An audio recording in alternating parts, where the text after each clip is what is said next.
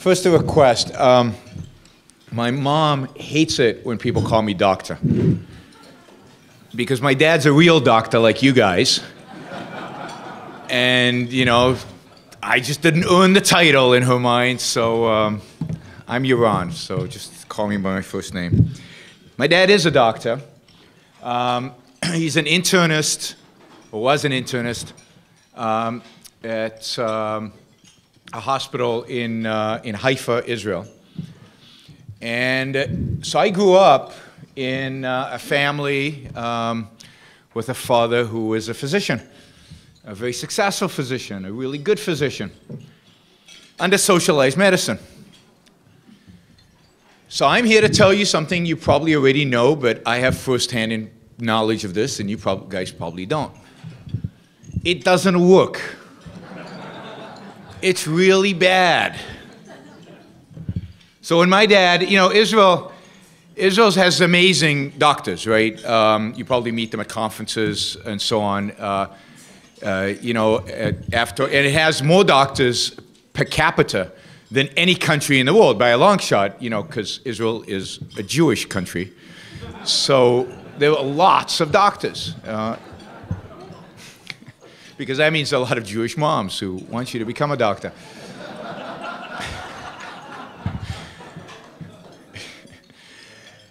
And yet, and Israel has, you know, given that, it has a very good healthcare system. But it's still true that if my dad had a patient who had, you know, something really bad, and who could afford it, then my dad would put him on a plane and fly with him to the Mayo Clinic in Rochester, Minnesota.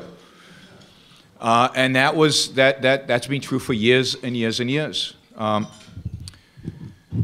You know, I'm not going to bore you with all the details and of the fact that the United States, in spite of all the statistics that we hear all the time, still has the best healthcare system in the world by a long shot. That all the problems in the other healthcare systems, we just are not reported. They're hidden in the statistics. They disappear in aggregation. The horror stories, nobody has an incentive to report, but it doesn't work. It just doesn't work. I mean, the UK is now struggling with figuring out how to move away from the national health system, even though it's a very popular system. People who actually know anything about it know that it's a disaster and it's crumbling and it's falling apart. Canada is moving slowly towards privatizing elements of its healthcare system, again, kind of under the radar without anybody saying anything. All these systems that we are trying to emulate, that we are desperately trying to emulate in this country, just don't work. And of course, the expert on all that, I think, speaks later today, which is John Goodman, who could give you a lot of information about statistics about how these other systems fail. I want to ask a question. I want to start off kind of by asking a question. Given that we know our system has problems, now let's pretend that this is a perfect system. It's far from it. I think we can also pretty much figure out where the problems reside and why they exist. We'll get to that in a minute. But our system is the best system out there in the world. Things like 75% of all medical innovation in the world happen here. Just imagine if we socialize our system and we stop innovating. Everybody in the world suffers. It's not just we suffer, everybody. Obamacare destroys health care for other people in the world as well because it will lower innovation here, and therefore they just buy it right now and they won't have anything to buy.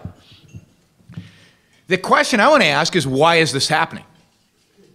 Why is it, in spite of all the knowledge that we have about the superiority of our system, the superiority of elements of our system, the fact that their systems don't work, why is it that we're moving towards that? And here I have to say that even if they repeal Obamacare, it matters, it's important, great, they should repeal Obamacare, but given who the Republicans are, it's not going to be that big of a deal. Because they won't repeal many aspects of Obamacare. Maybe the most important one that they won't repeal is the idea of pre-existing conditions, that insurance companies have to cover pre-existing conditions. And if you don't repeal that, you've basically destroyed insurance. And if you've destroyed insurance, then the market will collapse at some point, and who'll get blamed for it? the insurance, greedy insurance companies, and you guys will get blamed for it, and we'll get socialized medicine from Republicans, which is my view anyway, that Republicans will be the ones ultimately to institute this because they'll have no opposition. It always comes from the right. So, you know, why is it so bleak? That is, even if we could get rid of Obamacare, we're going to still have, I mean, Romney is backpedaling dramatically, saying, no, I won't repeal everything, I'll keep the good parts. I mean, and it's not like he's proposing other stuff to replace it that is good. So what is it? What is it about socialized healthcare? What is it about government involvement in healthcare that we find so appealing, that our culture finds so appealing, that in spite of all the evidence, in spite of all the facts, in spite of all the statistics, you know, we still want to jump off the cliff, because that's what it is. It's a cliff. Maybe it's not a cliff, maybe it's a slide, right? Because it's slower, but it's basically downwards, and it's a disaster. And if you look at the American system today, and you look at what works and what doesn't work, again, you get the same indications, right? As if you look at the American system versus foreign systems, right? What doesn't work in the U.S. system is government involvement. What works in the U.S. system is when you leave it private. So the private sector, the truly private sectors in the U.S. healthcare system work. It's Medicare and Medicaid that are killing healthcare in the United States, that are driving costs up, that are bankrupting the country, never mind the healthcare industry, that are bankrupting the country.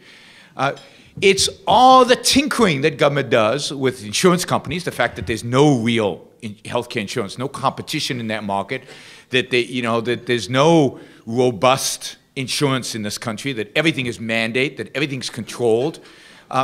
It's the lack of competition, it's the lack of market, it's the lack of privatization. You know, and the most revealing statistic there is, one I'm sure you all are familiar with, of every dollar spent on healthcare in the U.S., how much is spent by the government?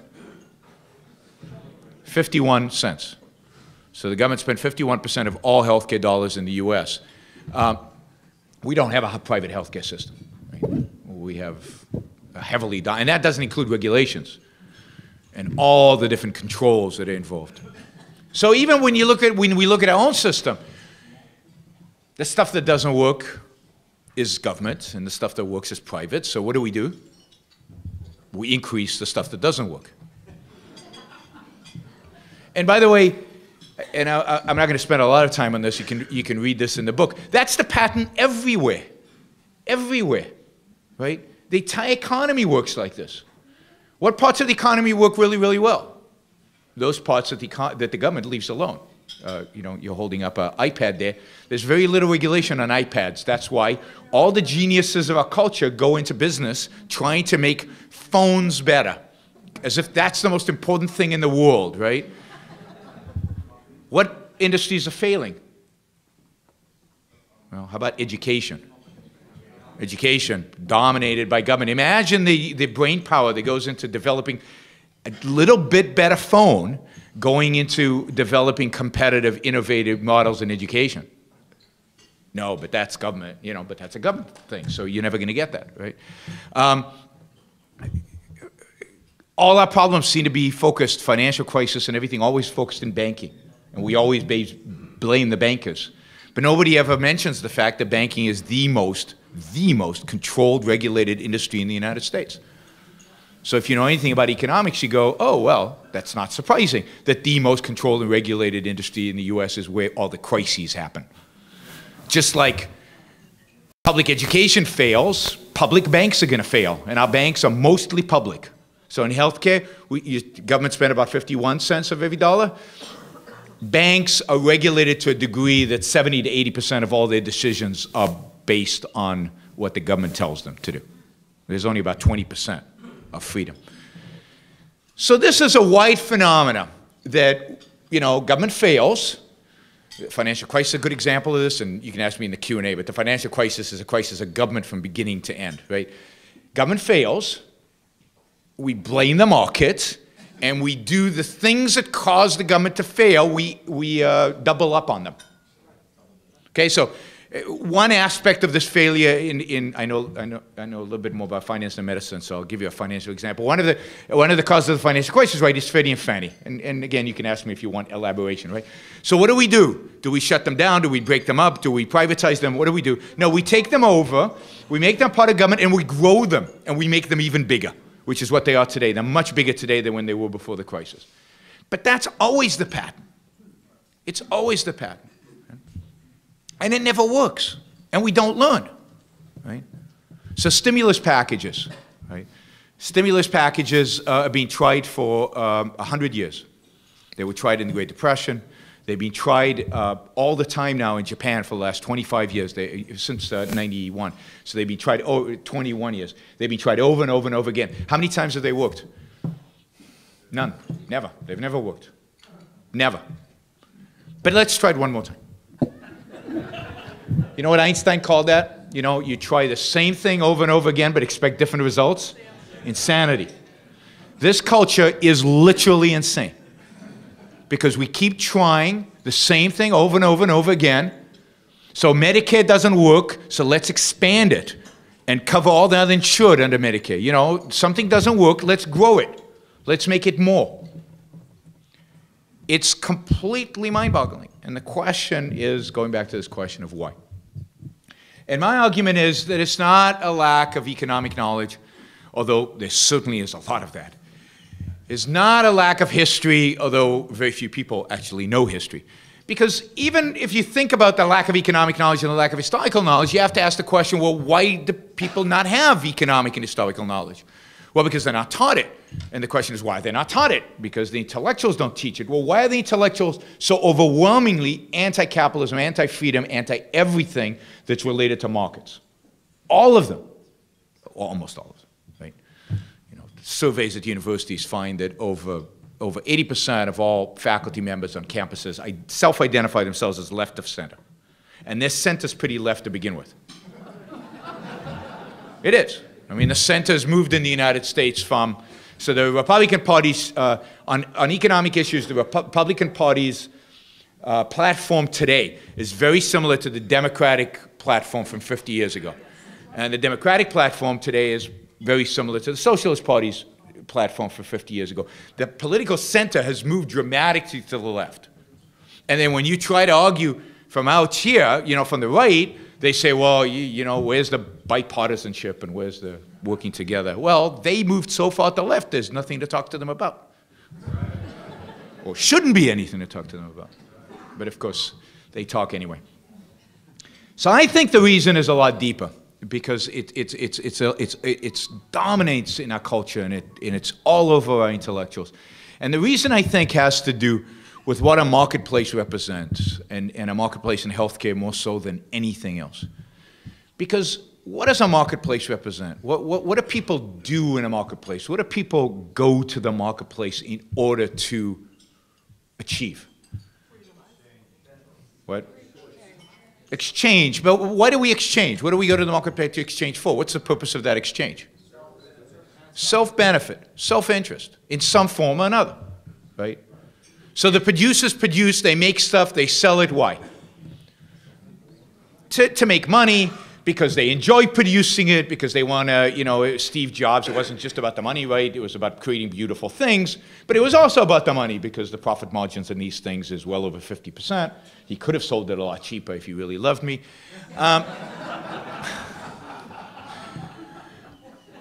It's about self-interest. You know, and I like to, you know, tell the story. In 2008, I bought my first iPhone, and I went to the mall, and I bought the iPhone because I wanted, you know, the economy was deteriorating. I wanted to stimulate the economy. I wanted to make sure that people in the mall had jobs. Now, we go to the mall because we want to make our lives better, right? People come to you because they want to become healthier. You do what you do because you love what you do, and you make a living at it. You make a living. You're making a profit. Don't run away from the word. Profit is a good word. Good word.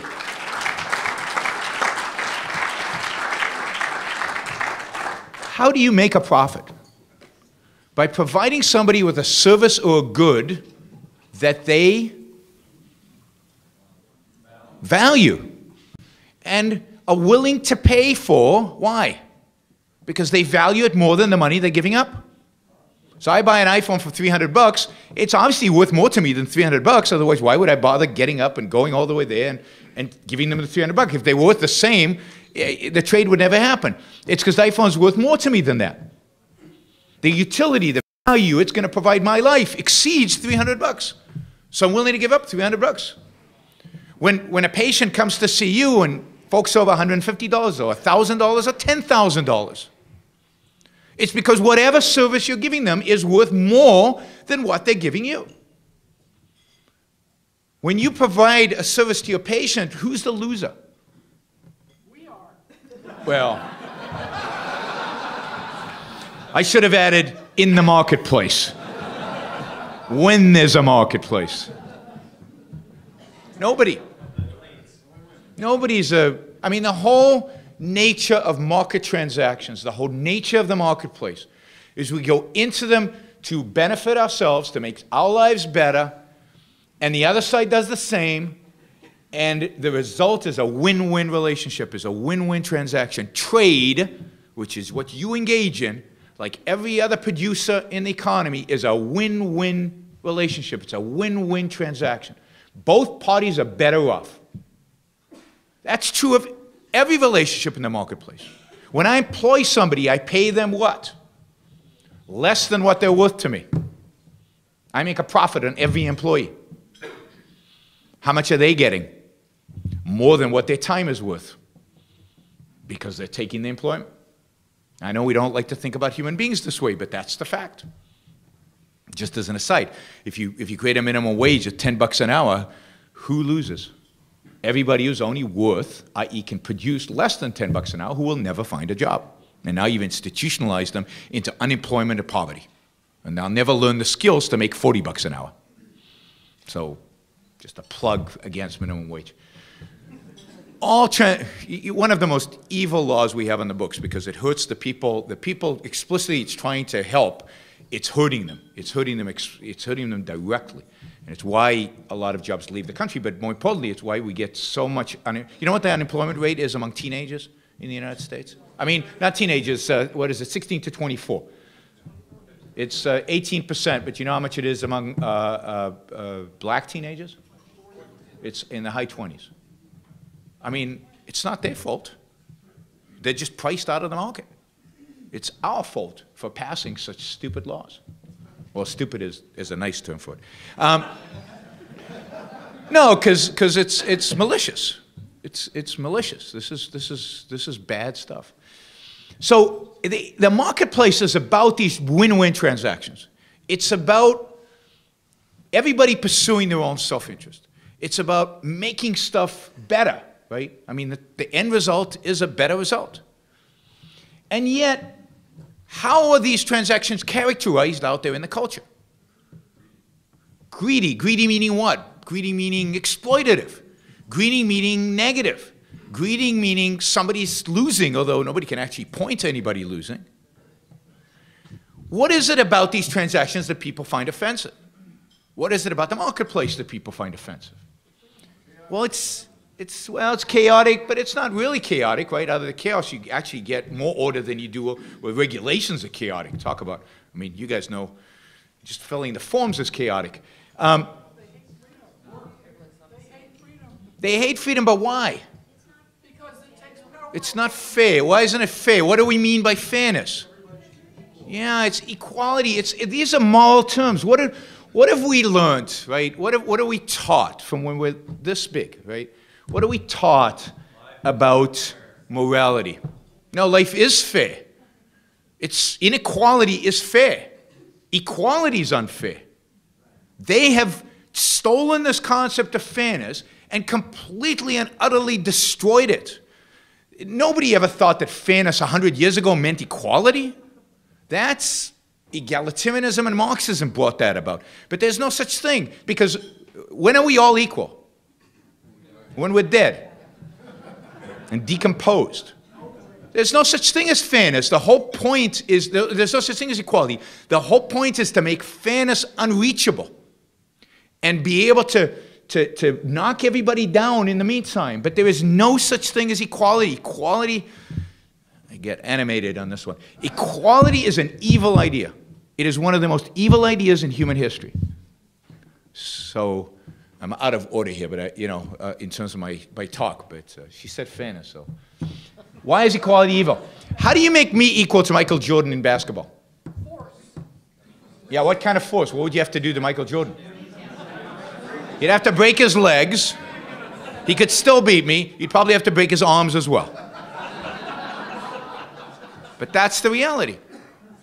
How am I going to become equal to you in medicine? There's no way. There's just no way. Even if now I went to study it, it would take me, I mean, you never, when you advocate for equality, people who advocate for equality, never, ever, ever actually advocate for raising up the bottom. They always knock down the top, because that's the only way to achieve equality.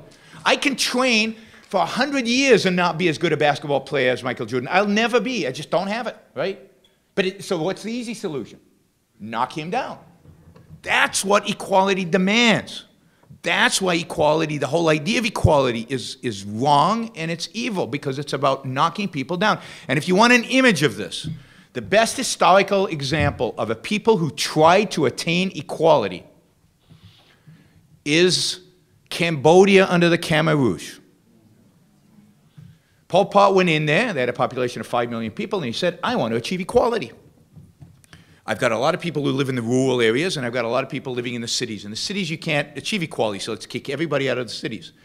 Oh, but the problem is that those people in the cities are educated, and they're smart, and they read, and they've got all this stuff. How am I going to create equality between them and the poor, uneducated peasants?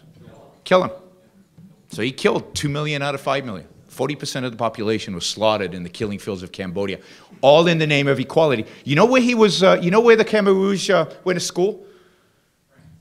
Yeah, the Sorbonne in France. They studied under the best Western philosophers who taught them egalitarianism and equality and Marxism. And they went and they implemented it. So that's the problem. The problem is we bought into these concepts. The problem is we believe in fairness. But it's more than that. What do we believe about self-interest? We believe it's bad. Because what's the moral ideal? What is the moral ideal in our culture? What does it mean to be a good, noble, heroic, virtuous person? Sacrifice. It's about selflessness. Think of yourself last. And this comes from all quarters of our culture. Selflessness is the ultimate virtue. So Bill Gates making the money, how much moral credit does he get? Nothing. I mean, he's considered either a neutral person or a bad person. From a moral perspective, think morality a second. He gives it away, now he's okay. Particularly because he's not working and making any more. God forbid that he make more money. He's giving it away. Now I have a bet going that I can guarantee Bill Gates' sainthood. I don't know if the Catholic Church will go with this, but cultural sainthood. What would he have to do in order to achieve sainthood? Give it all away, move into a tent, and if he could show some bleeding, it would help. I'm not kidding. That's what we value. We think that that's goodness, nobility. It's sacrifice. And what does sacrifice mean? Trade, we said, was a win-win. What is a sacrifice? I give you something, and what do I get in return? Nothing. So sacrifice is a lose-win. We idealize lose-wins, and we demonize win-wins. And that's bizarre. We demonize making money and creating wealth. We demonize that. We idealize giving it away. That's bizarre. How do you give it away if you haven't made it? And isn't making it, what do you think, what do you think Bill Gates helped more people? When he built Microsoft or by giving it away? It's not even the same ballpark. Microsoft has touched every human being on the planet. Networking, I don't know that we'd have an internet today without the standardization and so on. Microsoft touched everybody. I mean, I'm sure what Bill Gates is doing in his philanthropy is very nice and very good, and it's saving and helping a lot of lives, but it dwarfs in comparison to the benefit he did humanity at Microsoft. Yeah, does he get any credit for it in Microsoft? No. Why? Because he benefited from it. He engaged in win-wins. But now that he's losing, he's just giving money and not expecting anything in return, now he's a good guy. And again, I think he'd be a much better guy if he was actually suffering, if he could show that he was suffering by giving it away. Because you know what? He might be having fun with his philanthropy. And then it's, you know, Immanuel Kant, the German philosopher, who I think has shaped modern philosophy more than any other philosopher ever, said that if you, in making a decision, if you even for a moment think about how that decision would affect you, if you bring any self-interested motivation into your decision making, then it's not moral. Morality is only about the truly, purely selfless, the true sacrifice. You can't have freedom. You can't have markets as long as you have that kind of attitude to morality. Because it does two things. The fact that we're all engaged in self-interested activities, what does that suggest to people? Well, that's, you know, Adam Smith, by the way, Adam Smith got this. Adam Smith, The Wealth of Nations, writes about this. The baker bakes his bread. And when Adam Smith said, don't worry about the ethics of this, he said, yeah, everybody's doing self-interested stuff, and we know that's not very noble and not very good. But if you aggregate it all up, then this visible hand makes everybody better off, and that's a good goal. So it's okay to engage in immoral activity or amoral activity because the goal at the end is a good goal, and nobody buys that. Nobody buys that. If what you're engaged with in these transactions is an ignoble activity, then they want to control it. They want to regulate it. They want a piece of it. So the two aspects that this manifests itself, which we talk about in the book. One is, what do we know about self-interested people? If they're not moral, what are they? And what does that mean? What does that mean, right? That they're going to lie, steal, and cheat. See, even though 99% of transactions, 0.999, of transactions in the marketplace happens without people lying and cheating and stealing, you're suspicious because these people are self-interested. And there's a suspicion. The best indication of this I got was, you remember a law called Sarbanes-Oxley? Probably didn't affect you guys that much, but it affected big businesses a lot. It probably cost the U.S. economy somewhere between $1.5 to $2 trillion of economic growth, which is a lot. I know we're talking trillions now. It's not a big deal. But why was it passed? It was passed because they caught a few guys like Enron and WorldCom and Tyco who were real crooks, right? And the conclusion was, the instantaneous conclusion was that people had was, oh, they're all crooks. We just happen to catch these guys. You guys watch Bill O'Reilly? So in 2002, I was on Bill O'Reilly's show, and Bill wanted to fire every CEO in America. Bill's a populist, right? He puts his finger out in the wind. And so if you want to know what the American people are thinking, that's what you go to Bill for. He wanted to fire every CEO in America because they're all crooks. Look, WorldCom, Tyco, and they're all about profit. They're all self-interested. Therefore, they must be crooks. And that was the logic for Sarbanes-Oxley. Sarbanes-Oxley is a bill that basically puts a bureaucrat on every CEO's shoulder and every CFO's shoulder to look at the numbers and make sure they were all adding up. And how many crooks has it caught? 0. Did it prevent the financial crisis? No. It doesn't matter. Doesn't matter. There's not enough regulation. That's the problem. So we treat businessmen, including doctors, as crooks. Insurance companies certainly are just waiting to steal my money. And we start controlling, and we start regulating, and we put the bureaucrat on the shoulder, and we can't do that, and you can't do that, and you have to report this, and you have to report this, and you have to report that. Just how you would treat somebody who is a crook, who you're still letting them go out there, but you want to monitor, like the ankle bracelets, you know, they put on criminals. That's what regulation of business is. That's why they regulate. They regulate you because they think you'd be let out of the asylum and you're just about to exploit your patients. And it's why they do it to insurance companies. And the more profit you make, the more they want to regulate you, the more they want to control you. And it's all because they know that what you do is about profit. What you do is about self-interest. And that can't be right. There's something wrong with that, and we have to control it somehow. Who is they? They is the culture, the people, the politicians, the intellectuals. It's everybody. It's us. To the extent that we don't fight it, it's us. Right? How did we get these regulations? I mean, they always happen the same way. You find one rotten apple, you conclude everybody's a rotten apple, you regulate everybody. The regulations create weird incentives that cause people to do, maybe shady things, maybe not. You find oh, well, it wasn't the regulation that was the problem. We need more regulations. And at some point, the industry's taken over. That's always the path. You look at every industry and you look at how it progresses. And it's all to control behavior. It's not to prevent market failures. What market failures? They can never point to an actual market failure. It's to control. It's to keep an eye on.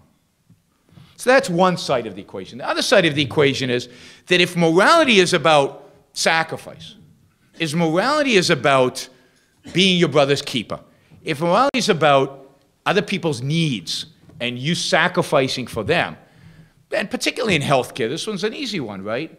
So there are people here who don't get as good of a healthcare as the people over there, right? So they need better healthcare. Who are you to say no? They need it. And it's your moral obligation to give it to them. And it's only a small group today. We'll just start with the really, really, really poor, right? I mean, who could deny them? And you get Medicaid. Or they're really, really, really old. And it's not a huge group right now, and don't worry, it's just a small population. We'll give them Medicaid. Right? That's what you had in the 60s. No, people weren't dying in the streets that you needed to adopt Medicare and Medicaid. We adopted it because their health care, the fact is, some people's health care is not as good as others. I drive a nicer car than a lot of people. We're not equal. Equality is not a goal. But how can I not sacrifice for them? How can I not give some of my money to them? How can I not give some of my time to them? They need it, and that's what morality demands of me. It demands it. And then, then there's another group, right? So we've given them, there's another group, and they still don't get quite as good of a health care as these guys. And, maybe they're stuck in between that gap between Medicare and insurance, and they don't, whatever. CHIP is a good example, right? These are children. They're children.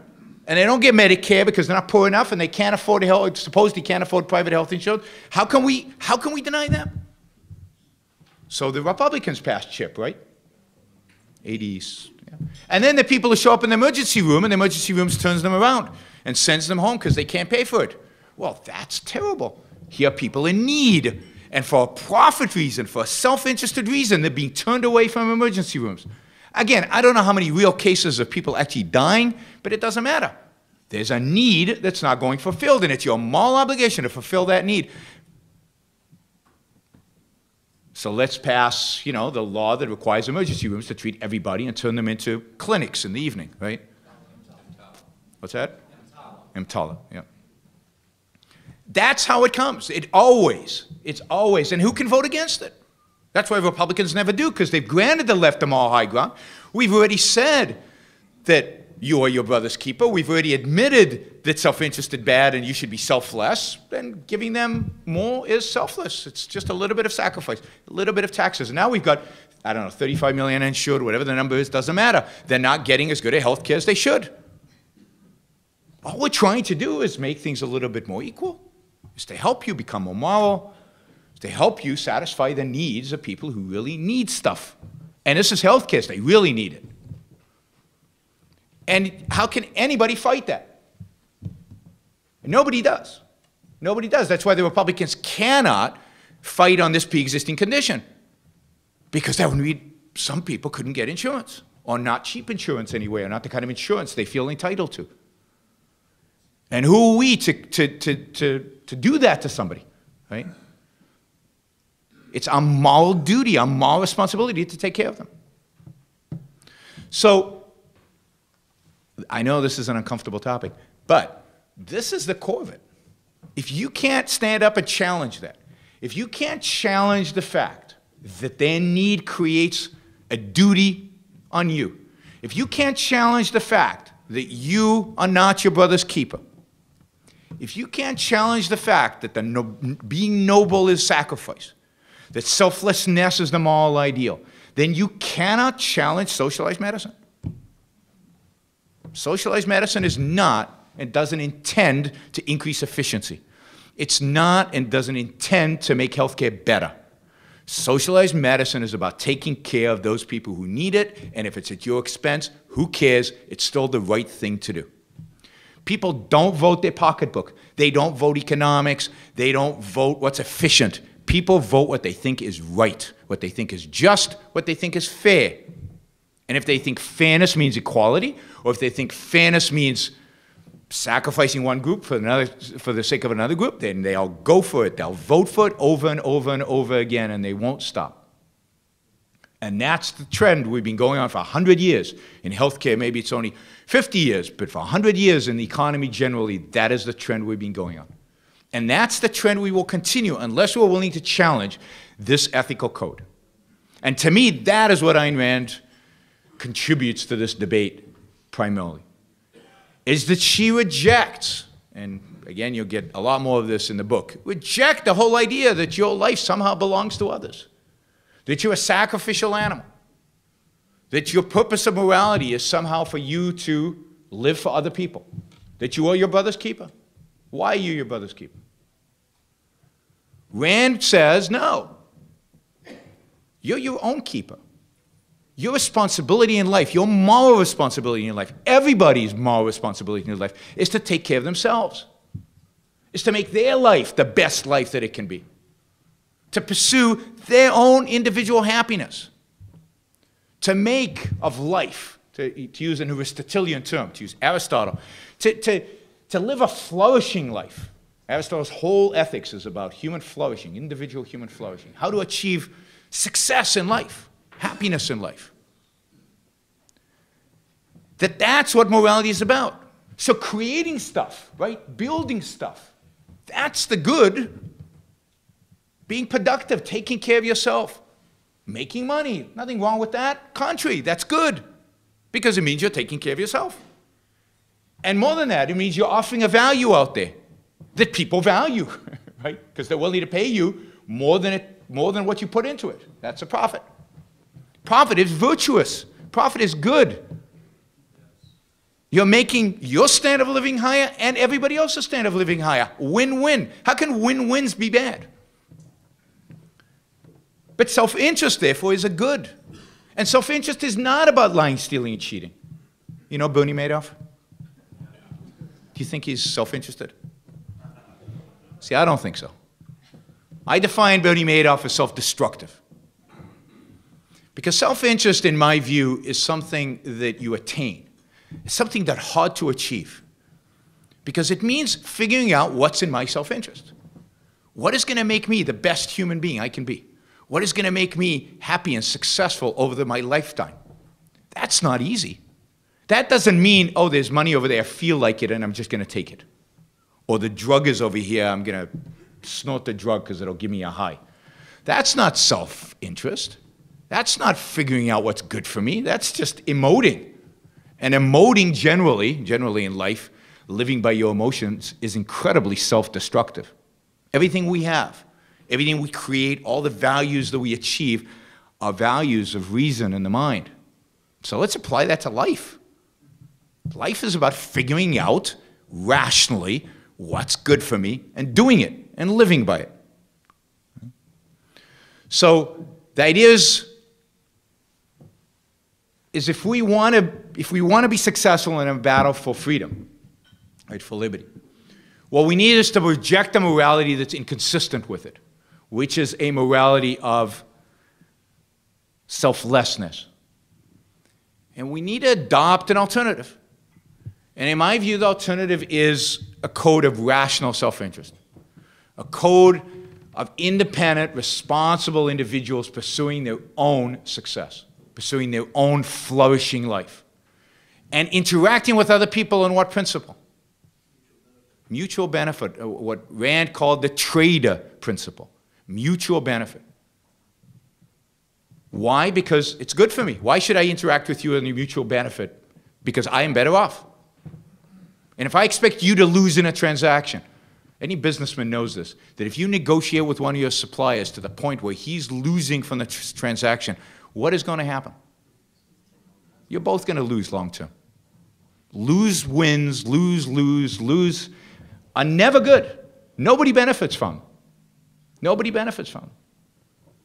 So we need to stand up and reclaim the moral high ground. We need to reclaim the moral high ground in the name of win-wins, of the trader principle, in the name of our own self-interest, in the name of our own happiness. And this is true for the healthcare profession, and this is the only way we're going to move towards a free market in healthcare, where we interact with one another as what? As equal participants in a transaction which is win-win, where we don't suspect each other of being lying, stealing, and cheating, where we try to profit because profit is good, not bad. So that's the kind of world I think we need to move towards. That is the kind of moral high ground we need to capture. And, you know, I think that, you know, just to end on this, I think we're well positioned to do so because this country was founded on principles that are very consistent with this. It was founded on the principle that each one of us has a right, an inalienable right that nobody can take away from you, to your life, to your liberty, and in the most self-interested political statement in human history. Each one of you has an inalienable right to pursue his own happiness. That's the concept we need to fight on. Thank you all.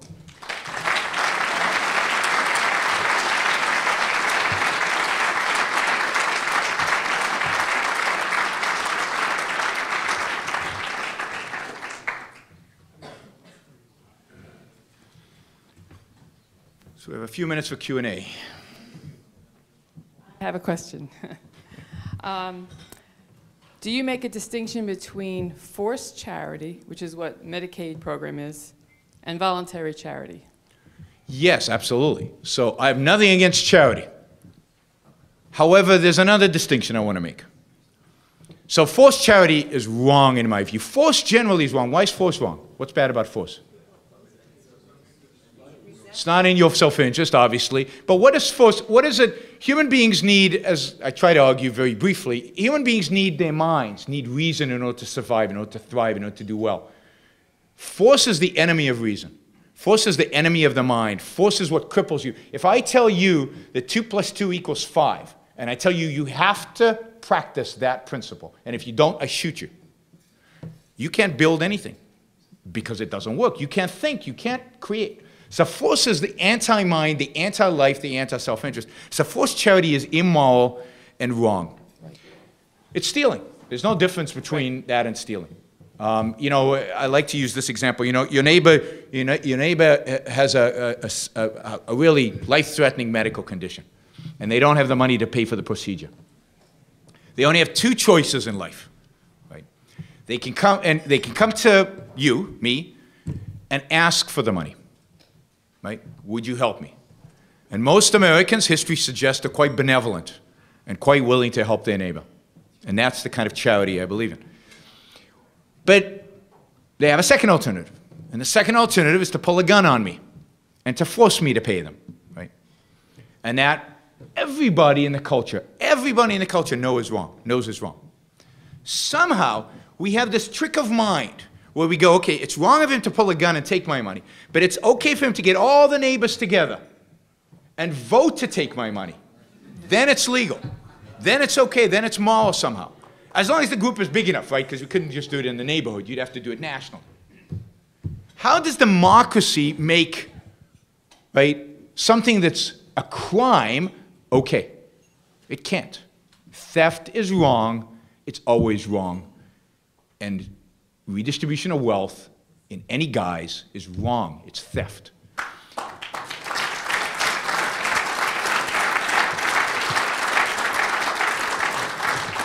But I do want to make one more distinction, which you might not agree with. But anyway, I do distinguish between 2 forms of voluntary charity. Charity that you do out of guilt and duty, which I think is wrong, and charity you do out of a sense of benevolence, out of a sense of valuing human life, out of a sense of your own values, your self-interest, which I think is good. I think philanthropy should be done in self-interest. And self-interest, remember, it's not about money.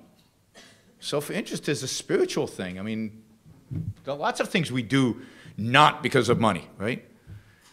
For our self-interest. So charity should be in pursuit of one's own values, not because society expects it, not because you're commanded to do that by your moral philosophers, not because you feel guilty because you made a lot of money. Those are all bad reasons to give charity. So voluntary charity that's in pursuit of your own values, I'm all for that. I think that's wonderful. But remember, you know, there's this, I'll just give you this one example. You know micro-lending? Micro-lending is this, you go into very poor countries and you make very small loans to people. And there are two models. There's a non-for-profit model and there's a for-profit model. And it's been shown that the for-profit model works a lot better because the incentives are right. But people make a profit doing this. Guess who is perceived to be the good guys and who are the bad guys? Even though the profit model helps more people. The fact that you're making a profit does not mean you're not helping people. Quite the contrary, it means exactly that you're helping people. So it's not that you have to do charity and to compensate because you're not helping people when you're for profit. You do charity because it's one more thing you want to do, but it's not to compensate because so you're not giving back. I hate that term. You didn't take anything. You didn't take anything. You're not giving back. You're giving because you want to give, because it's a value to you for you to give, to causes you believe in. That's it. Got one there, two there. Yeah, words are so important, and there's two questions I have about words that are being bantered about in the media. The first, can you tell me if you think there's any difference between these terms? Corporatism, crony capitalism, and fascism. And the other question I have is, what do you think about, because I've heard it from both parties, this disgusting term shared sacrifice? Yeah, so corporatism is the idea that corporations run the world. It's silly. You know, corporations are too involved in politics, but the fault of that is on politicians because they butt into. You know how many dollars Microsoft spent on lobbying before the Justice Department went after them? Zero. You know how much they spent today? Tens of millions. When Microsoft was spending zero, they were being harassed by Senator Hatch, a Republican from Utah, for not having their offices inside the Beltway and not spending money on lobbying. And today, the firm that is being most harassed for not spending money on lobbying is Apple, because Apple spends very little on lobbying, and yet they are being harassed. There was an article in Politico, which is kind of the insider, about how horrible it is that Apple doesn't lobby enough, right? So I blame the politicians, not the corporations, although after a while, the corporations buy into the model, and then they start, and then they call it crony capitalism. Now, I don't like the term crony capitalism, because it's not that there are different forms of capitalism. There's only one capitalism. Free markets, true free markets. I call it crony socialism or just cronyism, right? Why, you know, besmirch capitalism? Let the socialists have it. And cronyism is bad. Business should have no involvement in government. Government should have no involvement in business. Most business today does it in order to survive as a self-defense mechanism, and then in order to capture rents, which they shouldn't. Was there fascism? You know, fascism is a system by which the government controls the means of production without owning them, but it controls them through regulation. In that sense, America is much more fascist than it is socialist.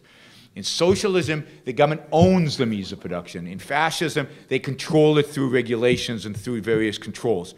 But fascism is also associated with racism and everything else that the Nazis and so on had. So it's not a great term to use. I like to use statism. We're going towards statism. The state involvement in the economy is statism. And then I can't remember the second question. No, shared sacrifice. Shared sacrifice. I mean, sacrifice, in my view, is bad and awful and horrible because it involves losing when it's done individually. When you put a bunch of people to do it, it's all the more bad and evil. I mean, if you're going to do something really bad, do it alone.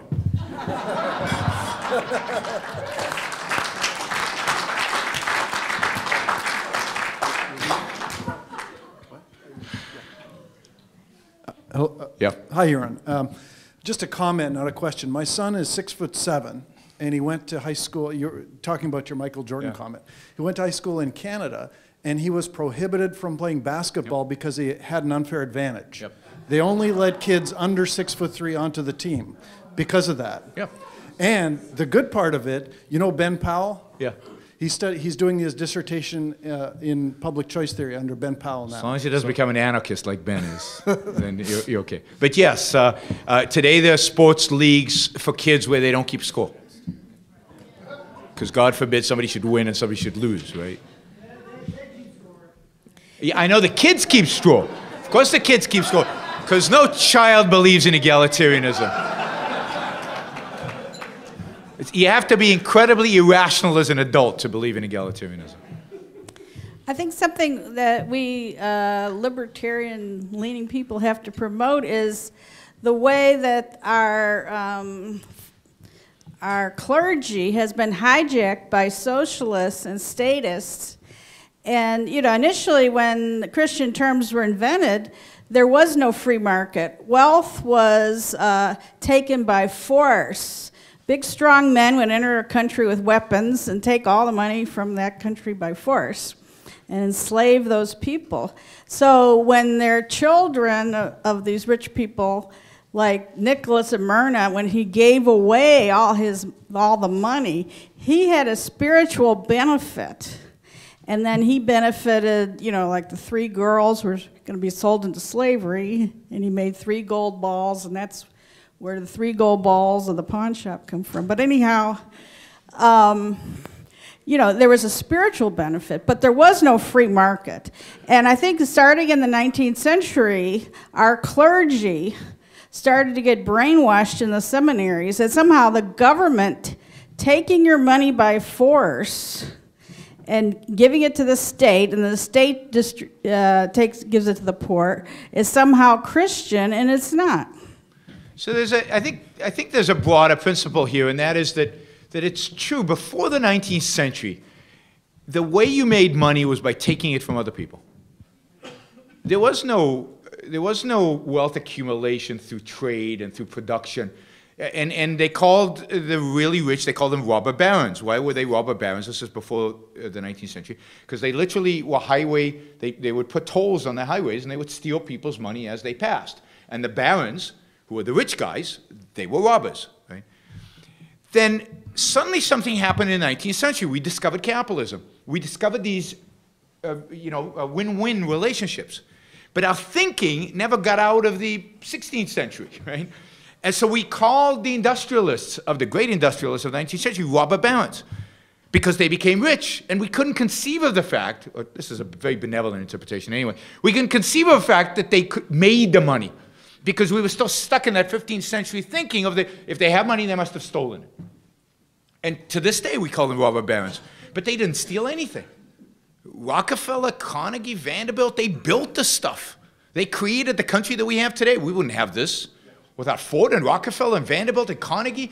Everything we have here is due to them. They are the heroes of America. What?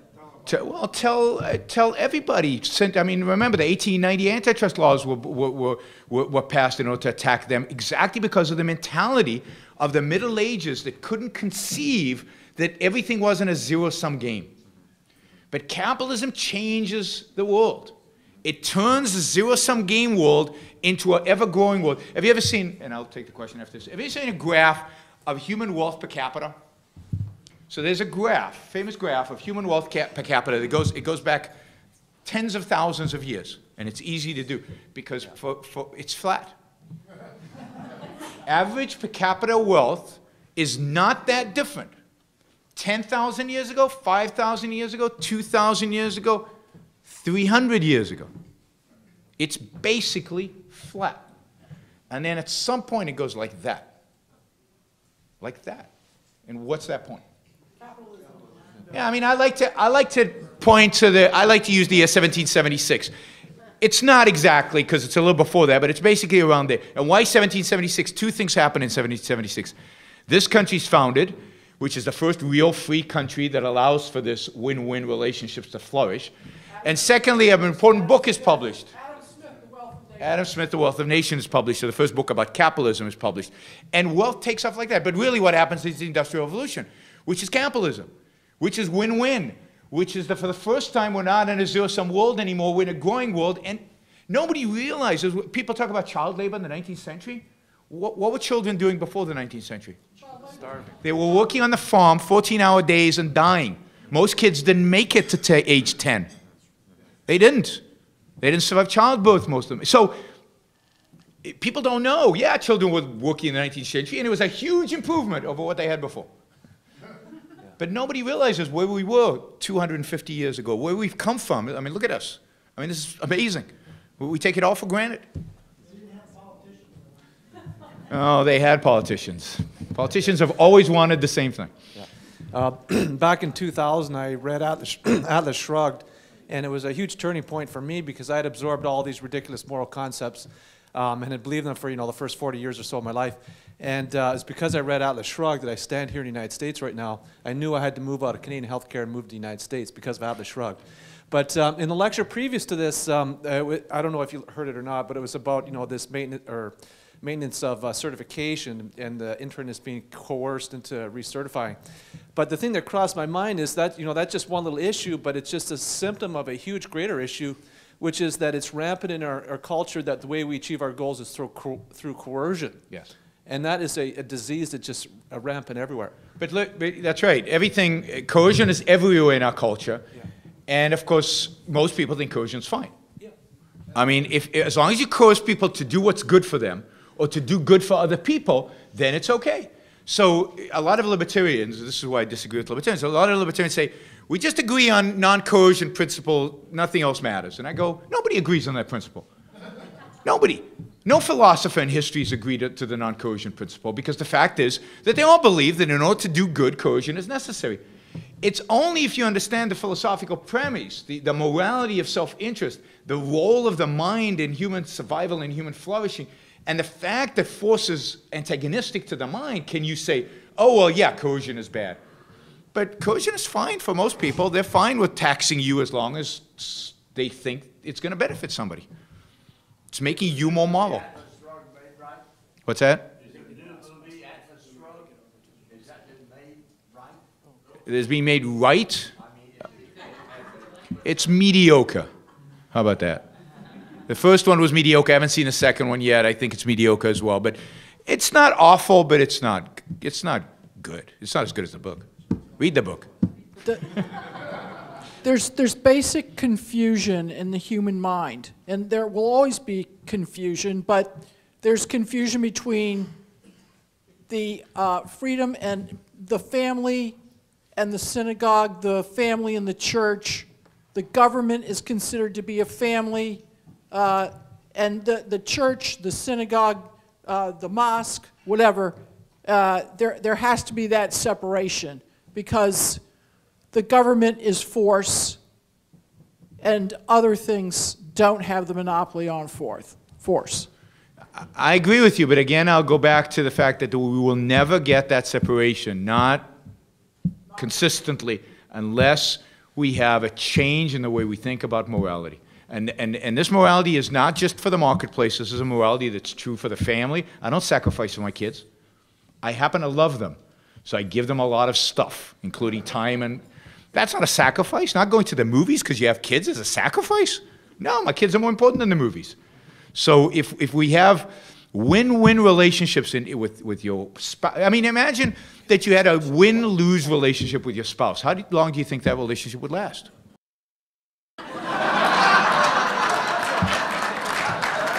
All right. Okay, let me exclude from discussion masochists. All relationships should be win-win. Otherwise, it's lose-lose. Okay, we have time for one more question. We're going to go to one of our medical students here who's attending. So first of all, great book by you and Don. Loved it. Thank you. I have a confession to make. I lied on my medical school application. There's always an essay. Every medical school application asks for an essay on altruism, And I had to explain why the volunteer time that I wanted to do, that they wouldn't pay me to do, of course, because I didn't know what I was doing, that volunteer time was selfish. I had to explain why I did that out of altruism. And my question to you is...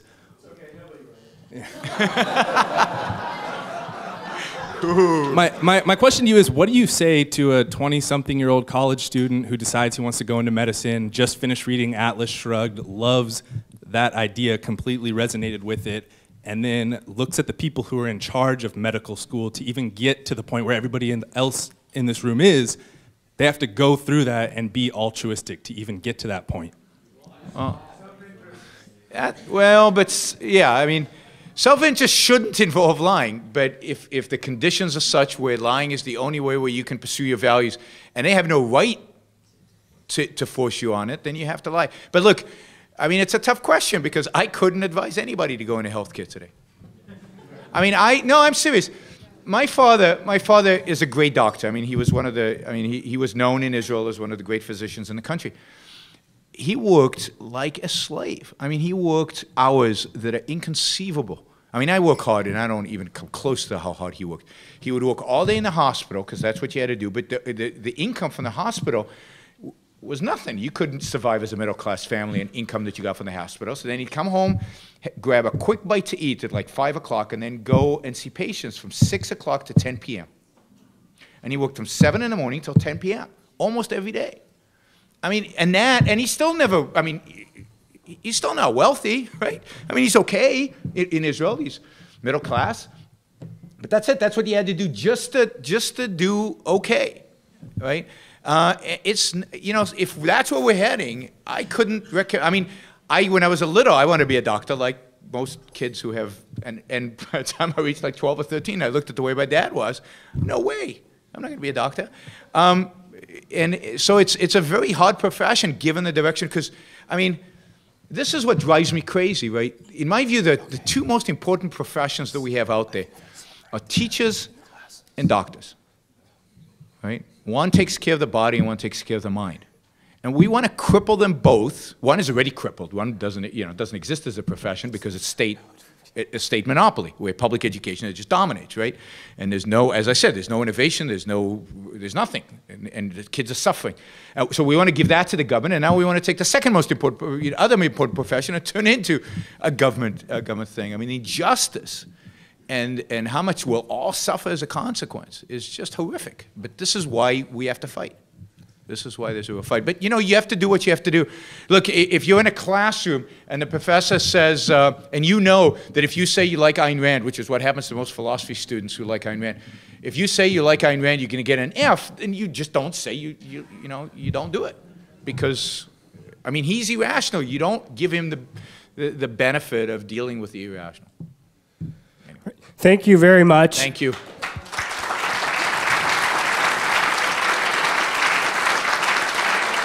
And we